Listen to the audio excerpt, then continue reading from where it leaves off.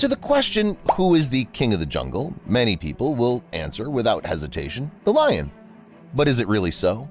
Maybe the real king is a hyena, or rather the queen. Let's take a look at this menace of Africa in action.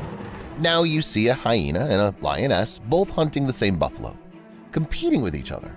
From the outside, it may seem that the lioness is much stronger than the hyena and can easily deal with it, and therefore it has nothing to fear except the buffalo itself. The big cat's the first to make a move, pouncing on the buffalo. It easily knocks it down and begins to gnaw at the buffalo, squinting at the hyena. Did you notice that? The lioness can't eat quietly while the hyena's around, as if the hyena could pounce at any moment, though it's much smaller and weaker. And the hyena doesn't go anywhere and doesn't think the fight's lost. The lioness is confused by this, and it doesn't proceed with its meal. Eventually, it just walks away. But the hyena doesn't approach the body either for fear of provoking the lioness. But why does the big cat retreat? Because where there's one hyena, there are others, and always so.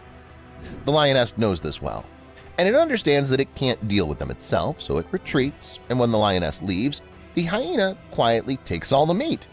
But what happens when not just one hyena comes, but the whole clan?